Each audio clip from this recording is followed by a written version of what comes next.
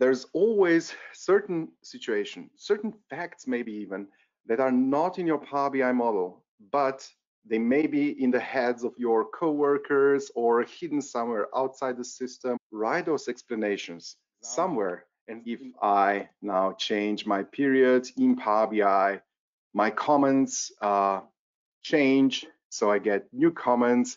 And so if you manage to do this in a dynamic way, and also if you manage to organize perhaps a few more people to write those comments and then channel everything to the right dashboard page and deliver that to the right user, you have done a great deal. And the resources, download links, we will share everything what we will do today, including the PBIX files, decks, formulas, and so on. I can read why net earnings below the plan, mostly due to certain business units.